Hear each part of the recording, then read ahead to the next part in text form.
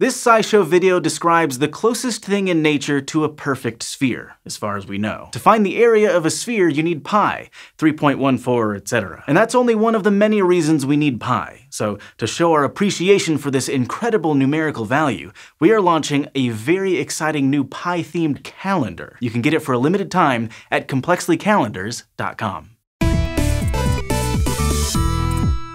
On a rainy day, when you're lounging inside with a cup of hot cocoa, you'll see raindrops with all sorts of shapes hitting your window. Long streaks, big round blobs, tiny smears. Your window pane turns into an abstract painting pretty fast. But what you won't see falling outside is the well-known pointy-tipped raindrop shape you see in drawings, or even what you see dripping out of your faucet. Because that's not what raindrops look like as they're falling. The real cast of characters is way more interesting, with wobbling blobs, droplets that look like jellyfish and dinosaurs, and more. Welcome to the hidden world of raindrops. Some of the first experiments that rigorously studied the shapes raindrops form as they fall were done at UCLA in the 1960s. And this wasn't just like a bunch of scientists sitting around being curious and bored. They figured that understanding what shapes raindrops make and why would also help with weather forecasting. And they were right, for the record. Their results did end up informing weather models. In any case, though, they used a wind tunnel in their experiments to suspend droplets of water mid-fall by blowing air up at them. They basically created one of those indoor skydiving experiences just for raindrops. And that allowed them to take detailed in-flight photos of them. Their main finding was that raindrops looked pretty spherical. There were no pointy tops. This is actually about what they expected to see based on previous research, and the reason why was surface tension. Water is a surprisingly clingy molecule.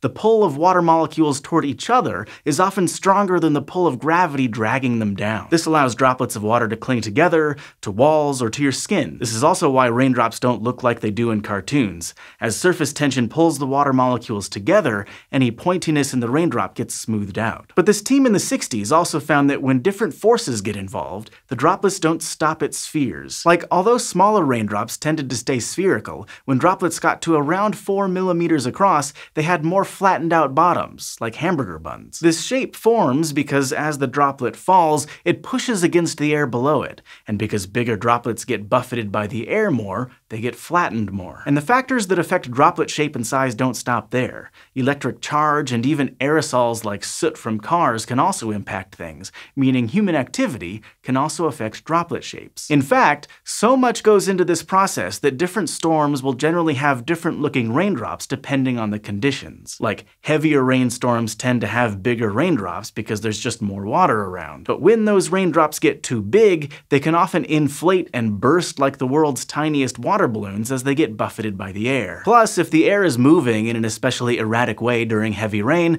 that can cause turbulence, which can push around the droplets in unpredictable ways and make them wobble. And the next thing you know, those droplets are twisting and turning and moving through all kinds of distorted shapes. For instance, if you've ever seen rain at night backlit by a street lamp, you might have noticed a streaking effect.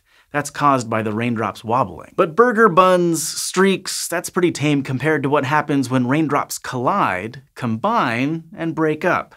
That's where the real fun starts. In the 1970s, researchers from the University of Toronto set up an experiment to photograph droplets colliding, and things got weird. They found that the shapes they noticed during collisions fell into 4 categories, which they called sheet, neck, disc, and bag. The sheet is the most common type of collision, and it's when the smaller droplet tears a chunk off the larger one, leaving it looking like an upside-down jellyfish. Meanwhile, the neck shape, also known as a filament, is when the smaller droplet just glances off the larger one. Instead of savagely ripping a piece off, it just drags a stream of water along with it as the drops separate. It kind of looks like a long-necked dinosaur. Next up, the disc shape is when the smaller drop hits near the center of the larger one in a nice, satisfying splat.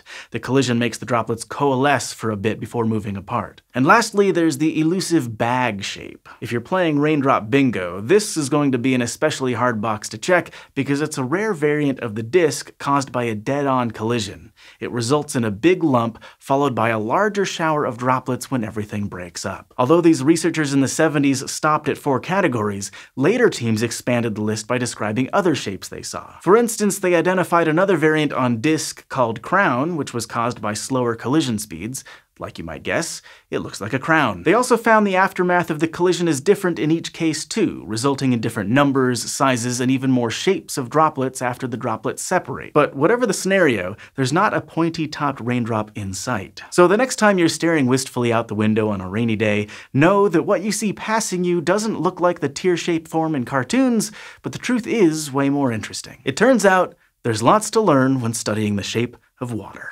So raindrops are way cooler than that teardrop shape. They go through so many dynamic stages that it doesn't even begin to capture. And to learn about their qualities in the tiny spherical stage, we need pi. In fact, we need pi for so many reasons. We need it to make sense of this universe, and because it's so important to us, we've designed a calendar in homage to pi. Each month represents one digit of pi, starting with the 3 hearts in an octopus. And if you didn't know that an octopus has 3 hearts, there's a very SciShow-y blurb in each month to tell you more about it. The calendar has all sorts of amazing holidays highlighted in it, like February 11th, which is International Day of Women and Girls in Science, and November 18th, which is LGBTQ+ STEM Day. To get yours before they run out, you can head over to complexlycalendars.com or click the link in the description. Thanks for watching this video, and thanks for supporting SciShow.